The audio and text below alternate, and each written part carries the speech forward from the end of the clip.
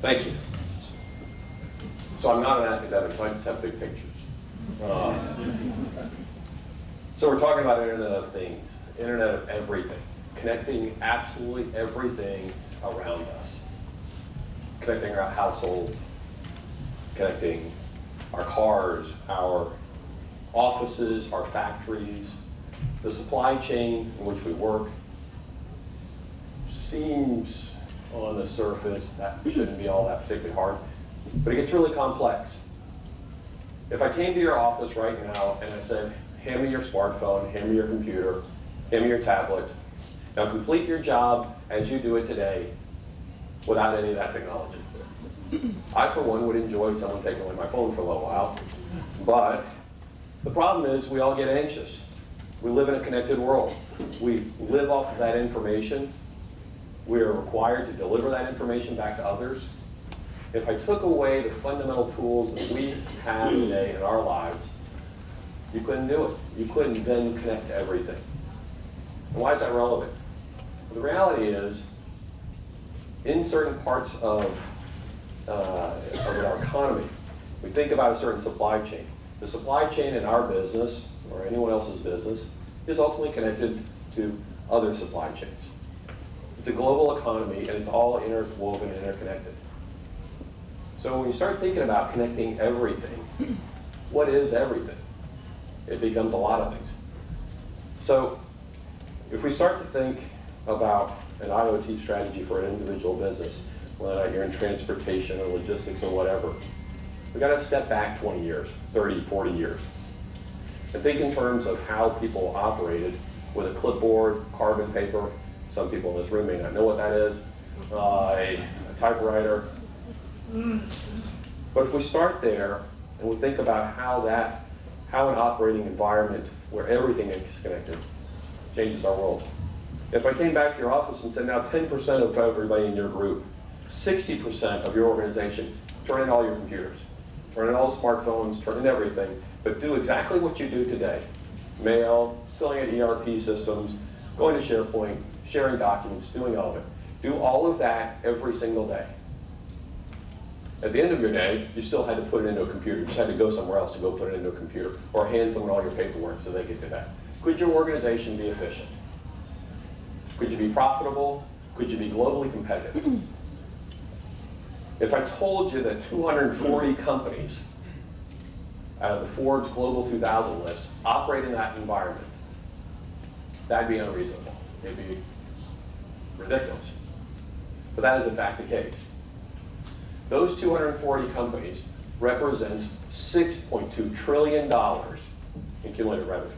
$6.2 trillion and over $9 trillion in assets.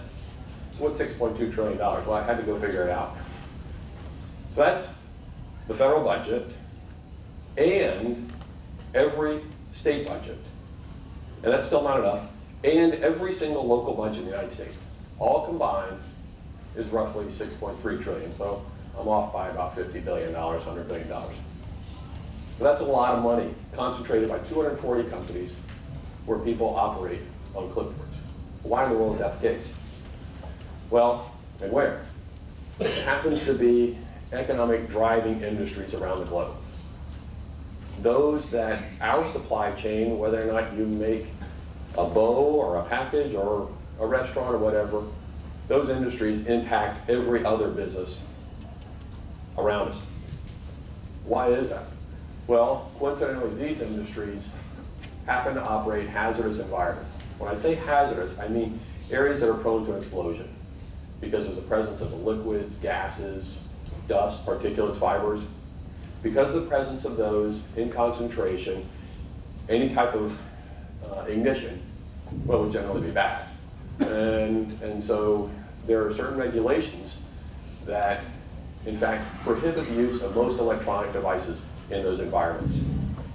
So our smartphone, you can't carry into a refinery. A tablet, you can't carry into a chemical plant.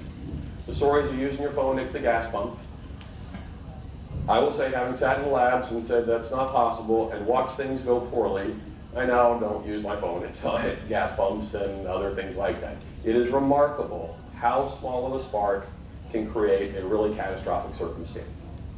So as a result, when we start thinking about connecting everything, yet industries operate where they're still on clipboards and paper, there's a slight disconnect. So why does all this matter? If we just focus for a moment on the oil industry, petrochem markets, focus on what they're looking at. Because of the price of oil, there's been a significant impact. Roughly $350 billion in capital has not been spent and will not be spent, or has been delayed on specific projects. That means no exploration, no advancements in efficiency. Over the next couple of years, the excess supply that's in the system will be absorbed. But with no advancements in those markets, fundamentally what's going to happen? Prices are going to rise. How do you head that off? Well, McKinsey did some interesting research not too long ago, and they showed that in the oil industry, 1% of data is currently being analyzed and acted upon. 1% of available data. How do you get efficient in a world like that? There's so much great information that can be mined. There's so much incredible knowledge that can be gleaned. If a modest improvement of a digital transformation existed in that environment, upwards of 10% in additional earnings would occur. 10% in a world where just 240 companies are generating $6 trillion in revenue. That becomes a real number. That becomes an economic driving number. That affects the global economy and affects all of our supply chains. So, is this real? Is this reasonable? Well, I can tell you I toured a facility not too long ago, about 6-9 months ago, and senior executive at a well-known company was very proud of this process where people walked around with their clipboard, they filled out a form. At the end of the guy's shift, 4-hour shift, paper's kind of smudged and so forth, and he walks in, and now he's ready to enter that information in about 5 hours after he's captured that information. Now, things happen in refineries where real time would be kind of valuable. 5 hours seemed good enough. Now, he had on that piece of paper a perforated section that they're very proud of. Look, see, it's perforated now. They've learned. And you could tear that perforated piece off and you could put it up on a push board, or pushpin board. And somebody, whenever that piece of paper made it to that pushpin board, that alerted other people in the control room that there's a situation. And someone will walk over and take it off and go enter it into a system. And I made a comment, I said, well, what happens if the piece of paper falls off the pushpin board? And whoa, don't even do it.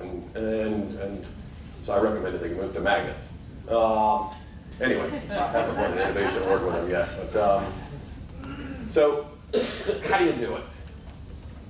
Kind of talk about why. Why? Because it's important and it's significant. But how is really hard, because these places are massive. They're huge. There are hundreds of different microclimates. So how chlorine moves, or methane, or benzene, or whatever moves through the air is really challenging to analyze.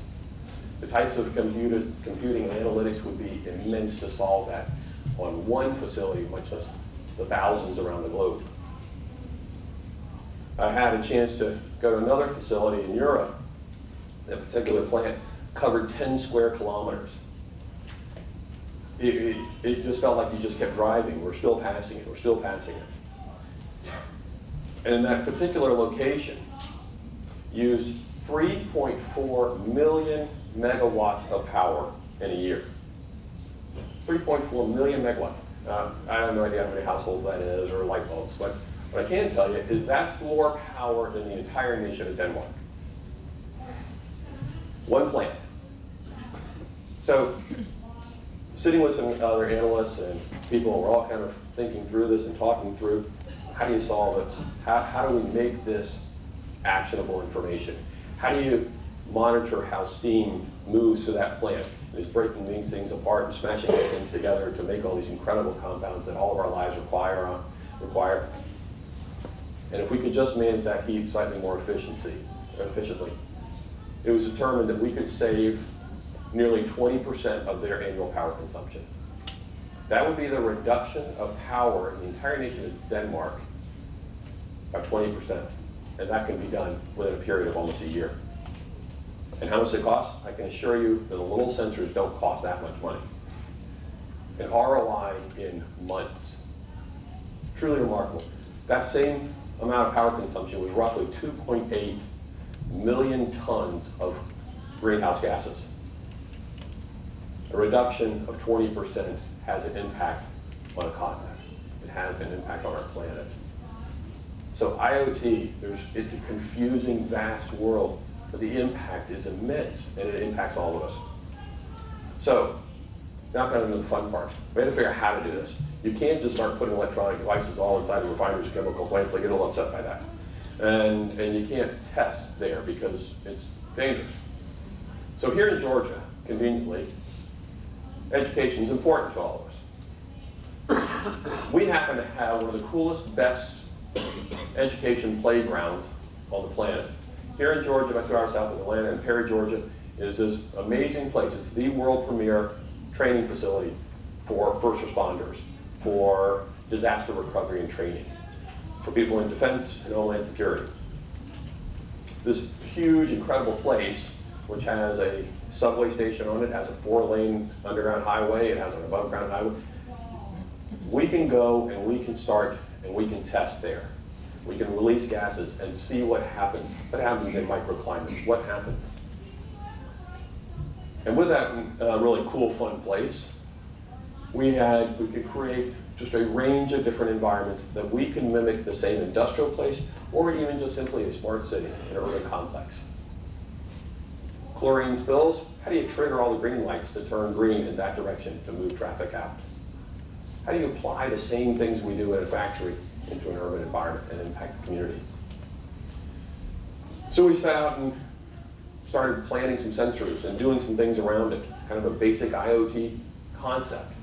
And what we learned very quickly is A, I don't like wiring this stuff in August in Perry, Georgia. And B, it didn't work. In that really vast, giant scale, it becomes really, really difficult because, and we've started to refer to this as a metascale environment, one that is kind of above and beyond all reasonable scale. You can sit in this room, and in this room alone, we could have several different microclimates. We also realized that when you go to hook up a sensor, there's never wireless coverage where you really want it. And there's sure as heck never an AC plug where you need one. And we thought about, well, you can't very well sell a sensor for 20 bucks and give someone a 1,000-foot extension cord. That's really not going to win. And so, and in fact, in a place where first responders train, if a chlorine spill or something happened as a rail car or whatever occurred, that first responder would love to have a little gadget he could stick to a stop sign and say, is the gas present here? Is it on the next block? Is it on the next block? So how do you make devices easy to deploy, fast, immediately connect to the cloud, immediately learn, start determining by itself and amongst other devices, this is what I see here, start reporting. And so we had to really rethink that architecture of every device. And what we came across is we went back to the facility, it was still hot, and started analyzing all the climates around it and how air moved. And we said, we got to start with the people first. We are the greatest data capture devices on the planet. We sense things that is very hard for lots of computers to determine. Not to mention the fact that we're all here, and so let's not build a system that makes us all obsolete. So some really neat, fun things. A little band, a Microsoft band that reads my heart rate, my blood oxygen, my skin temperature, and can report that. Tells where I am. That's good information. But it's really great information when my heart rate goes spiraling up and my skin temperature collapses. That's an actionable item. I'm hoping someone sees that alert to come get me. If I arm everybody with a tablet or a computing device, one that's safe, now all of a sudden, as I read this gauge and the device, whether or not it's connected or not, says, based on that reading, you should go over here and turn this thing off. Now all of a sudden we're acting in real time. We're averting disaster in a very, very different context. From a first responder to a person in an industrial environment. So when we start to think about different architectures, Gartner has defined 5 architectures. I'll go through those. We see it as actually a mix and match of all 5. It's not any one when you're dealing with these kind of metascale environments. So we started to analyze the environments themselves. And we created a whole range of different environmental sensors. Wind direction, humidity, speed, things like that. And with a cloud-centric architecture, it starts to make a difference that on the east side of the property, we're detecting the sunrise, which helped explain why all the temperature sensors started to rise. Simple kind of machine learning across that infrastructure, but it also helps alert you when temperature sensors start to rise at 2 o'clock in the morning. Those little things become kind of big inclusiveness. And also we found out is that if you put one big weather vane up at 50 feet, that sure as heck doesn't tell you what's happening where I'm breathing. Because if we've all walked through downtown or whatever, the wind changes around buildings and through things and so forth, and a car driving by creates a different wake, and people walking create a wake, and they will carry the gases and dust with them. So that human element and how we measure the environment across that becomes important. Then you get to devices. We want to know exactly what's happening. If a single sensor has detected a rise in benzene, that's all it needs to know. But it's worth alerting by itself. It doesn't necessarily need to be connected, but it needs to be connected across that infrastructure, because as soon as that one gas sensor goes off, I want to see that that plume doesn't just simply move in a circle. It actually moves based on those specific environmental conditions. But it still wasn't enough. And so we had to add a different type of infrastructure, a gateway-centric one.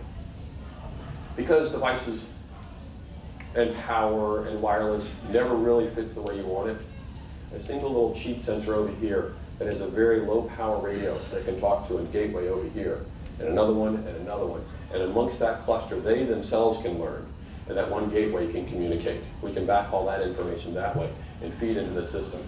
But we only need to know when there are certain exceptions and so forth. But the intelligence around a single cluster at a gateway can start to change how you overlay a system. And it's still not enough. Enterprise grade. Some information ought not just be flying out into the airwaves.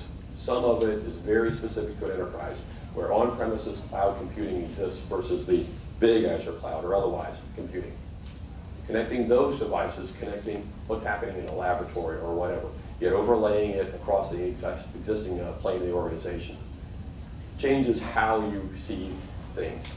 To do that at 800 acres was insignificant in cost compared to the benefit. The time to do it just took time to kind of figure it all out. So we're able to do some really fun, neat things. And to kind of summarize, how do we see it? Well, we found out that building just a device for us, because we work in hazardous environments, gas very seldom decided that this line meant that I'm not allowed to pass here. So having a regular device and one designed for a hazardous environment, we just decided they all need to be designed for that hazardous environment. They ought not spark. They ought not generate enough heat to ignite the place. So they should be safe, and they should be intelligent. There should be enough machine learning on that individual device to make its decisions. Secondarily, those devices need to connect all sorts of things, but we also need to connect people. It matters.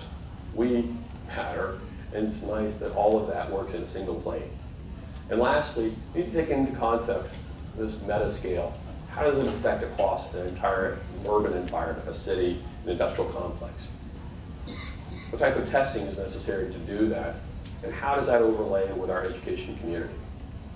Because this takes effort, it takes people, it takes thinking. It takes great facilities and great training to do it.